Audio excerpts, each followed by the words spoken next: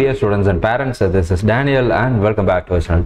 Nadu Medical Selection Committee வந்து நிறைய முக்கியமான அப்டேட் வந்திருக்கு. At the same time, All India Quota related ஆவும் நிறைய முக்கியமான அப்டேட் அப்படிங்கிறது வந்திருக்கு. எல்லாத்தையும் ஒன்று விடாமல் ஒன் பை ஒன் பார்க்க போகிறோம். ஸோ இது வரைக்கும் நீங்கள் நம்மளுடைய சேனலை சப்ஸ்கிரைப் பண்ணல அப்படின்னா சப்ஸ்கிரைப் பண்ணிக்கோங்க.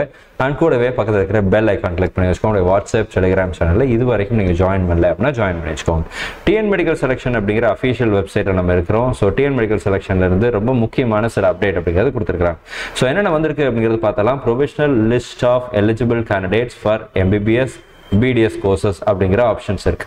ஸோ இதில் வந்து பார்த்தீங்கன்னா ஆல்ரெடி நேம் வந்து அதில் நேமில் பெயர்கள் இல்லாத மாணவர்களுடைய பெயர்கள் எல்லாம் இதில் ஆட் பண்ணியிருக்கிறாங்க.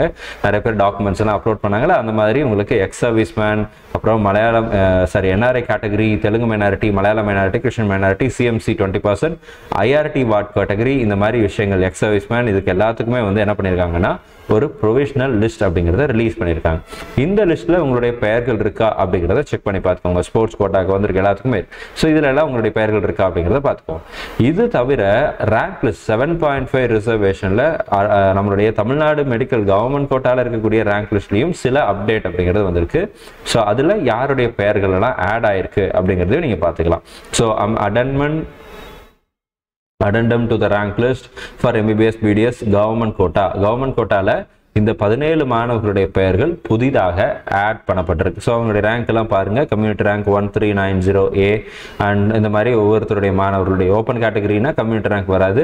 அவங்களுடைய மார்க் என்ன, அவங்களுடைய கம்யூனிட்டி ரேங்க் என்ன அப்படிங்கிறதெல்லாம் இருக்கு. இது அவங்களுடைய ஜென்ரல் ரேங்க். ஸோ ஜென்ரல் ரேங்க்ல அந்தந்த மாணவர்கள் உள்ள இருக்காங்க அப்படிங்கிறது எல்லாத்தையும் என்ன பண்ணியிருக்காங்கன்னா ஆட் பண்ணியிருக்காங்க.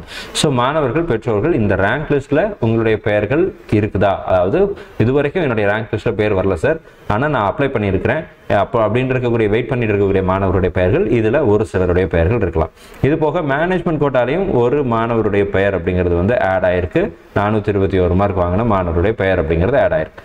இது தவிர பார்த்தீங்க அப்படின்னா உங்களுக்கு ஒட்டுமொத்தமாக நமக்கு வந்து 7.5 ரிசர்வேஷனில் இருக்கக்கூடிய மாணவர்களுடைய ரேங்க் லிஸ்ட் அப்படிங்கிறதும் அப்டேட் பண்ணி ரிலீஸ் பண்ணியிருக்காங்க.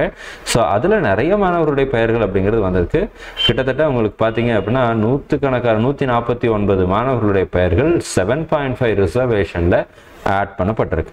ஸோ இந்த பிடிஎஃப்ல உங்களுடைய பெயர்கள் அரசு பள்ளிகளில் படித்த மாணவர்களுடைய பெயர்கள் இதில் வந்து ஆட் பண்ணியிருக்காங்க. நீங்கள் இதில் இருக்கீங்களா அப்படிங்கிறத செக் பண்ணி பார்த்துக்கோங்க. இது தவிர ஃபீஸ் ஸ்ட்ரக்சர் அப்படிங்கிற ஒரு விஷயத்தை போட்டிருக்காங்க. ஆல்ரெடி ரீசெண்டாக நம்ம ஒரு வீடியோ ஒன்று போட்டிருந்தோம். அந்த வீடியோவில் பிடிஎஸ் கோர்சஸ்க்கு காலேஜே பெர்மிஷன் வாங்க அலோவ் பண்ணுறதுக்கு பெர்மிஷன் பண்ண தமிழ்நாடு மெடிக்கல் செலெக்ஷன் கமிட்டி எம்பிபிஎஸ்க்கும் அப்படி பண்ணிடக்கூடாது அப்படின்னு சொல்லி நம்ம ஒரு ரிக்வஸ்ட் வச்சுருந்தோம். இந்த நேரத்தில் ஒரே விஷயத்த 2 தடவை போட்டிருக்காங்க அப்படின்னு தான் நம்ம சொல்கிறோம். Fees structure for MBBS BDS courses, MBBS கோர்சஸ்க்கு மட்டும் கொடுத்துருக்காங்க. ஸோ இதில் கவர்மெண்ட் கோட்டாவில் நீங்கள் சேர்றீங்க, மேனேஜ்மெண்ட் கோட்டாவில் சேர்றீங்க, என்ஆர்ஐ கேட்டகரியில் சேர்றீங்க, என்ஆர்ஐ லேப்ஸ்ட் கேட்டகரியில் சேர்றீங்க அப்படின்னா ஒரு வருஷத்துக்கு ஒவ்வொரு கல்லூரிகளும் அதிகபட்சம் எவ்வளோ ஃபீஸ் வாங்கலாம், டியூஷன் ஃபீஸாக எவ்வளோ வாங்கலாம் அப்படிங்கிறத நிர்ணயம் பண்ணி அனௌன்ஸ்மெண்ட் கொடுத்துருக்குறாங்க இந்த வருஷம். ஸோ பிஎஸ்டி மெடிக்கல் காலேஜ் 4,50,000 ரூபாய், ஸ்ரீ மூகாம்பிகா அப்படிங்கிறது 4,40,000 ரூபாய், அடுத்து கற்பகவிநாயகர் 4,35,000 ரூபாய். அந்த மாதிரி ஒவ்வொரு காலேஜும் அந்தந்த காலேஜஸ்க்குரிய 4,35,000 4,50,000 ஃபீஸ் அப்படிங்கிறது இருக்கு கவர்மெண்ட் கோட்டா. மேனேஜ்மெண்ட் கோட்டாக்கு எல்லா கல்லூரிகளையும் 13,50,000 ரூபாய் தான் ஃபீஸ் அப்படிங்கிறதா இருக்கு. இது தவிர என்ஆர்ஐ கோட்டால நீங்க சேர்றீங்க, தமிழ்நாட்டு மாணவர்கள் என்ஆர்ஐ ஸ்பான்சர் இருக்காங்க அல்லது என்ஆர்ஐ கேட்டகரியிலே இருக்கக்கூடிய மாணவர்களும் ஓசிஐ கேட்டகரியில் இருக்கக்கூடிய மாணவர்களும் இவங்கெல்லாம் 24,50,000 ரூபாய் ஒரு வருஷத்துக்கு டியூஷன் ஃபீஸாக பே பண்ணணும். இது தவிர என்ஆர்ஐ லேப்ஸ்ட் கேட்டகரியில் நான் மேனேஜ்மெண்ட் கோட்டாவில் பார்ட்டிசிபேட் பண்ணி சீட் எடுக்கிறேன், அப்போ நான் எவ்வளோ ஃபீஸ் கட்டணும்? அப்போ அப்படிப்பட்ட மாணவர்கள் 21,50,000 ரூபாய், 50,000 ரூபாய் அப்படிங்கிறது வந்து ஃபீஸாக கட்ட போறீங்க. ஸோ இது எல்லா கல்லூரிகளுக்கும் லிஸ்ட் கொடுத்துருக்குறாங்க. இதில் நிறைய மாணவர்களுக்கு இருக்கிற கேள்வி என்னன்னா, சார் மொத்தமாக வந்து இந்த வருஷம் 19 காலேஜ் இதெல்லாம் இருக்குது, நமக்கு போன வருஷத்துலேயே 19 காலேஜ் இருந்துச்சு, இந்த வருஷம் 2 காலேஜ் புதுசாக வருதுன்னு சொல்கிறாங்களே, அந்த கல்லூரிகளுடைய பெயர்கள் இதில் இல்லையே, பிரைவேட் யூனிவர்சிட்டிஸ் நேம் இதில் இல்லையே, அப்படின்னா அதெல்லாம் காலேஜுக்கு ஃபர்ஸ்ட் ரவுண்ட் கவுன்சிலிங்க்கு வராதா, அந்த காலேஜஸ் எல்லாம் வராதா அப்படிங்கிற கேள்வி நிறைய பேருக்கு நமக்கு இந்த ஃபீஸ் ஸ்ட்ரக்சர் வந்த உடனே நமக்கு வந்த கமெண்ட்ஸாக இருக்கட்டும், அது வாட்ஸ்அப் மெசேஜஸாக இருக்கட்டும், ஃபோன் கால்ஸாக இருக்கட்டும், இதை குறித்தும் நிறைய பேர் கேட்டாங்க. மாணவர்கள் பெற்றோர்களுக்கு நம்ம சொல்றது என்னன்னா, இந்த ஃபீஸ் ஸ்ட்ரக்சருங்கிறது வெறும் கண் துடைப்பு தாங்க. இது 4,50,000 ரூபாய் அப்படிங்கிறது வந்து டியூஷன் ஃபீஸ். இதை நீங்க அலாட்மெண்ட் ஆர்டர் டவுன்லோட் பண்றதுக்கு பே பண்ண போறீங்க. 4,35,000 ரூபாங்கிறது tuition fees allotment order download பண்றதுக்கு பே பண்ண போறீங்க. ஆனா ரியாலிட்டியில என்ன நடக்குது அப்படிங்கிறது தமிழ்நாடு மெடிக்கல் செலெக்ஷன் கமிட்டிக்கும் தெரியும், அங்க உள்ள அதிகாரிகளுக்கும் இது தெரியும். ஆனா இதை குறித்து பெருசா எந்த ஆக்ஷனும் எடுக்கிறது இல்லை. ஃபீஸ் ஸ்ட்ரக்சர் இதே மாதிரியான ஒரு பிடிஎஃப் போன வருஷம் ரிலீஸ் பண்ணாங்க. அதில் இன்னும் சில விஷயங்களையும் சேர்த்து ஆட் பண்ணியிருந்தாங்க. இந்த ஃபீஸை விட அதிகமாக யாராவது வாங்கினாங்க அப்படின்னா எங்களுக்கு சொல்லுங்கள், நாங்கள் ஆக்ஷன் எடுத்துருவோம் அப்படிங்கிறதெல்லாம் சொல்லி ஒரு 1 பேஜ் ஆர்டிகல் ஒன்று ரிலீஸ் பண்ணாங்க. பட் இப்போ வரைக்கும் நிறைய பேர் கம்ப்ளைண்ட் பண்ண நிறைய பேர் எனக்கு பர்சனலாக தெரியும். பட் அந்த கம்ப்ளைண்ட் இன்னும் கம்ப்ளைண்டாக மட்டும்தான் இருக்கே தவிர எந்த விதமான ஆக்டிவிட்டீஸும் ஆக்ஷன்ஸும் அதுக்கு எடுக்கப்படலை அப்படிங்கிறது தான் யதார்த்தமாக இருக்குது. ஸோ மாணவர்கள், பெற்றோர்கள் இது டியூஷன் ஃபீஸ் அப்படிங்கிறத தெரிஞ்சு வச்சுக்கோங்க. ஒவ்வொரு கல்லூரிகளும் ஆக்சுவலாக போன வருஷத்தில் எவ்வளோ ஃபீஸ் வாங்கினாங்க அப்படிங்கிறத பற்றி நம்ம கொஞ்சம் நாளுக்கு முன்னாடி நம்மளுடைய சேனலில் ஒரு வீடியோ போட்டிருக்கோம். சிஎம்சி வெள்ளூர் இந்த ரேங்க் லிஸ்ட் இந்த லிஸ்ட்டில் வந்து வரல, ரேங்க் லிஸ்ட்டில் இந்த லிஸ்ட்டில் அது வரல. இப்போ சிஎம்சி வெள்ளூர் வரல, புதுசாக வரக்கூடிய கல்லூரிகள் வரல, ப்ரைவேட் யூனிவர்சிட்டிஸ் வரல, அதனுடைய ஃபீஸையும் இன்க்ளூட் பண்ணி ரிலீஸ் பண்ணிங்கன்னா நல்லாயிருக்கும். பட் இதில் வராததுக்கு காரணம் என்ன அப்படின்னு கேட்டிங்கன்னா அது தமிழ்நாடு மெடிக்கல் செலெக்ஷன் கமிட்டிக்கு தான் தெரியும். என்னுடைய எண்ணம், என்னுடைய ஒரு கல்வியாளராக நான் என்ன நினைக்கிறேன் அப்படின்னா, ஃபர்ஸ்ட் ரவுண்டில் ஷியோராக பார்ட்டிசிபேட் பண்ணக்கூடிய கல்லூரிகள் எல்லாத்தையும் இதில் போட்டிருக்காங்க. சிஎம்சி வெள்ளூருடைய ஃபீஸ் எல்லாத்துக்கும் தெரியுன்றதுனால இன்க்ளூட் பண்ணாமல் இருக்கலாம், அல்லது மற்ற கல்லூரிகள் எல்லாம் என்னென்ன ஃபீஸை வாங்க போகிறோம்னு சொல்லி இன்னும் கவர்மெண்ட்டுக்கு கொடுக்காமல் இருக்கலாம். இந்த மாதிரி நிறைய காரணங்கள் இருக்குது. எந்த காரணம் அப்படிங்கிறது தமிழ்நாடு மெடிக்கல் செலெக்ஷன் கமிட்டி தான். என்னுடைய பார்வையில் இது வெறும் கண் துடைப்பு தான். அதனால் இதை குறித்து நம்ம பெருசாக இது பண்ண வேண்டியதில்லை. இது தவிர இன்னும் சில முக்கியமான அப்டேட் அப்படிங்கிறதெல்லாம் வந்திருக்கு. எம்சிசி வெப்சைட்டில் நிறைய சீட் மேட்ரிக்ஸ் ரிலீஸ் பண்ணியிருக்காங்க. அதுக்கப்புறம் வந்து பார்த்தீங்கன்னா உங்களுக்கு இன்னும் ஆஸ் ஆஃப் நவ் இந்த வீடியோ ரெக்கார்ட் பண்ணிட்டு இருக்கிற டைம் வரைக்கும் பார்த்தீங்க அப்படின்னா நமக்கு வந்து இந்த சாய்ஸ் ஃபில்லிங் அப்படிங்கிறது ஓப்பன் ஆகலை. ஆனால் சீட் மேட்ரிக்ஸ் அப்படிங்கிறது ரிலீஸ் பண்ணியிருக்காங்க. இண்டிவிஜுவலாக ஒவ்வொரு இதுக்கும் சீட் மேட்ரிக்ஸ் அப்படிங்கிறது ரிலீஸ் பண்ணியிருக்காங்க. ஸோ இது போக நோட்டீஸ் ஃபார் ரீசெட் ரிஜிஸ்ட்ரேஷன் அப்படிங்கிறது ஒன்று கொடுத்துருக்காங்க. இந்த ரீசெட் ரிஜிஸ்ட்ரேஷன் அப்படிங்கிறது என்ன அப்படிங்கிறத பற்றியும் கொடுத்துருக்காங்க. Kind attention, registration process for round 1 UG Counselling 2023 is in progress. In this regard, candidates participating in counselling are hereby informed that reset registration facility is being provided to all candidates and will be available from 12:30 p.m. of 27/2023 and up to 10 a.m. of 25/7/2023. 25ஆம் தேதி வரைக்கும் reset registration அப்படிங்கிற option இருக்கும்.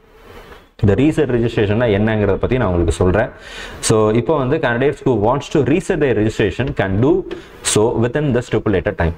So also this year OCA card holder candidates can opt for NRI seats of deemed universities, All India 15% seats and paid seats of deemed universities எல்லாத்தையும் சேர்த்து போட்டிருக்காங்க. The candidates are advised to keep in touch with the MCC website for latest updates போட்டிருக்காங்க. இந்த reset registration அப்படின்னா என்ன அப்படின்னு சொல்றதை பற்றி நான் எக்ஸ்பிளைன் பண்ணிடுறேன். நீங்கள் ஒருவேளை கவர்மெண்ட் கோட்டாக்கு மட்டும் அப்ளை பண்ணியிருப்பீங்க, அதாவது ஆல் இண்டியா கோட்டா 15% ஆஃப் சீட்ஸுக்கு மட்டும் அப்ளை பண்ணியிருப்பீங்க. But all of a sudden உங்களுடைய மைண்ட் செட் மாதிரி இல்லை நான் டீம்டு யூனிவர்சிட்டியும் போகலான்னு நினைக்கிறேன் அப்படின்னு நினைக்கக்கூடிய மாணவர்கள் இந்த ரீசெட் ரெஜிஸ்ட்ரேஷன் அப்படிங்கிற ஆப்ஷனை யூஸ் பண்ணி நீங்கள் என்ன பண்ணலாம் அப்படின்னா உங்களுடைய ரெஜிஸ்ட்ரேஷனை ரீசெட் பண்ணிட்டு திரும்பவும் நீங்கள் என்ன பண்ணலாம் அப்படின்னா டீம்டு யூனிவர்சிட்டிக்கான 2 லட்சம் ரூபாய் நீங்கள் பே பண்ணி உங்களுடைய ரெஜிஸ்ட்ரேஷன் ப்ராசஸ் அப்படிங்கிறத கம்ப்ளீட் பண்ணலாம். நான் ஆல்ரெடி டீம்டுக்கு மட்டும் தான் சார் போட்டிருக்கேன், ஆனால் ஆல் இண்டியா கோட்டா 15% போடலை, எய்ம்ஸ் சீட்ஸ் எல்லாம் போடலை, ஓப்பன் கேட்டகரி சீட்ஸ் போடல, பிஎஸ்சி நர்சிங் சீட்ஸ் நான் போடலை, ஏஎஃப்எம்சி நான் வந்து அப்ளை பண்ணியிருந்தேன் ஆனால் கடைசியில் கொடுக்காம விட்டுட்டேன். இந்த மாதிரி விஷயங்களில் ஏதாவது மாடிஃபிகேஷன் பண்ணணும் அப்படின்னு நினச்சிங்கன்னா ரீசெட் ரெஜிஸ்ட்ரேஷன் அப்படிங்கிற ஆப்ஷனை நீங்கள் யூஸ் பண்ணிக்கலாம். இதை அதிக தடவை யூஸ் பண்ண முடியாது, எல்லா ரவுண்டுக்கும் இஷ்டப்படியெல்லாம் நம்ம யூஸ் பண்ணக்கூடாது. அதை பற்றி ஏதாவது ப்ராஸ்பெக்டஸில் போட்டிருக்கா அப்படிங்கிறத பற்றியும் பார்த்துட்டு நான் தெளிவாக இன்னொரு வீடியோவில் பாடுறேன். வீடியோவில் இதை பற்றி நான் பேசுகிறேன். ஸோ இந்த இன்ஃபர்மேஷன் அப்படிங்கிறது உங்களுக்கு யூஸ்ஃபுல்லாக இருந்திருக்கும்னு நினைக்கிறேன். ஸோ இது தவிர சீட் மேட்ரிக்ஸ் எல்லாம் ரிலீஸ் பண்ணியிருக்காங்க. உங்களுக்கு வந்து notice for conversion of Indian to NRI candidates for round 1 அப்படிங்கிற ஒரு முக்கியமான அப்டேட் அப்படிங்கிறது வந்து இது யார் யாருக்கு அப்படின்னு சொல்லி பார்த்தீங்கன்னா இது ரொம்ப நாளுக்கு முன்னாடி வந்ததா, 17ஆம் தேதி வந்தது தான். ஸோ அதை பற்றி பார்க்க வேண்டியதில்லை. இங்கே சீட் மேட்ரிக்ஸ் அப்படிங்கிற பேஜெல்லாம் போட்டிருந்தாங்க, இப்போ என்னமோ தூக்கிட்டாங்க எல்லாத்தையும்.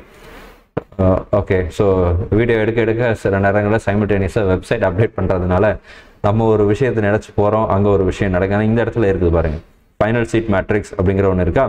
ஸோ கரண்ட் ஈவெண்ட்ஸில் இருக்குது, ஆனால் இதில் கிளிக் பண்ணோன்னா PDF வருது, ஆனால் அங்கே உள்ள லிங்கை தூக்கியிருக்கிறாங்க. மேபி அதாவது அப்டேட் பண்ணி ரிவைஸ் பண்ணி இது பண்ணுவாங்கன்னு நினைக்கிறேன். நியூஸ் அண்ட் ஈவெண்ட்ஸ் அப்படிங்கிறத கிளிக் பண்ணி போனோம் அப்படின்னா that documents are missing. இந்த டாக்குமெண்ட்ஸ் எல்லாம் இட் இஸ் மிஸ்ஸிங். பட் கொஞ்சம் நேரத்துக்கு முன்னாடி இட் வாஸ் அவைலபிள். நம்புங்க, நான் அதெல்லாம் டவுன்லோட் பண்ணி வச்சிருக்கேன், டெலிகிராம் சேனலில் நான் அதெல்லாம் ஷேர் பண்ணுறேன். ஸோ கூடிய சீக்கிரத்தில் வெப்சைட்டில் ஏதாவது சேஞ்சஸோட அப்டேட் பண்ணுவாங்கன்னு நினைக்கிறேன். But seat matrix has been released before, இப்போ தூக்கியிருக்கிறாங்க. இது தவிர ரீசெட் ரெஜிஸ்ட்ரேஷன் ஆப்ஷன் கொடுத்துருக்காங்க. தமிழ்நாடு மெடிக்கல் செலெக்ஷன் கமிட்டியிலேருந்து நிறைய அப்டேட் வந்துட்டே இருக்குது. ஸோ கூடிய சீக்கிரத்தில் தமிழ்நாடு மெடிக்கல் கவுன்சிலிங் ரவுண்ட் 1 அப்படிங்கிறதும் இனிஷியேட் பண்ணுவாங்க. நிறைய நியூஸ் மீடியாவில் நிறைய டேட்டெல்லாம் சொல்லிட்டு இருக்காங்க. அஃபிஷியல் இன்ஃபர்மேஷன் வர வரைக்கும் நம்ம வெயிட் பண்ணுவோம். இந்த வீடியோ ரிலேட்டடாக உங்களுக்கு ஏதாவது கேள்விகள் சந்தேகங்கள் இருக்குன்னா கீழே கமெண்ட் செக்ஷனில் டைப் பண்ணுங்கள். உங்களுடைய கேள்விகள் சந்தேகங்களை நம்ம தீர்ப்பதற்கு முயற்சி எடுக்கலாம். All the very best and thank you so much. நம்ம வீடியோ பார்க்குற எல்லா மாணவர்கள் பெற்றோர்களுக்கும் அவங்க விரும்பின மருத்துவ படிப்பு அப்படிங்கிறது ஏதோ ஒரு இடத்துல கிடைக்கணும்னு சொல்லி உங்களுக்கு நானும் ப்ரே பண்ணிக்கிறேன். All the very best.